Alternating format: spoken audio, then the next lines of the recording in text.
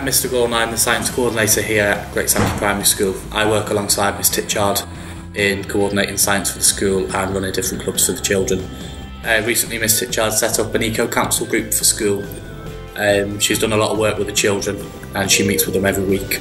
They have their own council and they work in small groups to focus on 5 different areas. They work on litter, water, energy saving for the school.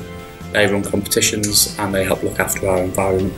So this is showing you 3 days and this one is showing you 1, 2, 3, 4, 5, 6, 7. This is about 2 weeks. Can you see the sunniest day on there? When do we think the sunniest day was? Yeah, can we point at it? That's right. So that was really sunny in the middle of the day, wasn't it?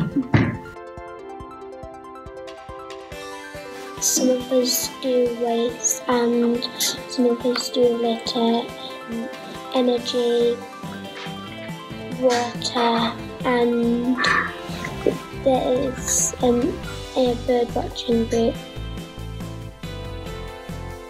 If it's sunny, the sun shines on the solar panels and the solar panels take it in and get electricity.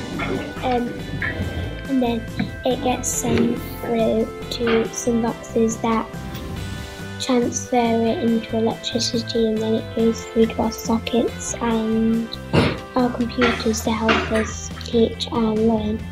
Some of the work that girls have done recently, and a couple of the boys as well, is they've picked up litter around school. They've organised class litter picks. They've made posters and competitions for teachers and children to help save energy, making sure we turn off our projectors and our light bulbs. And they've also done a little bit of work with the solar panels that we've recently had fitted. They've learned all about them and they looked at different activities and how they can help us save energy for our school.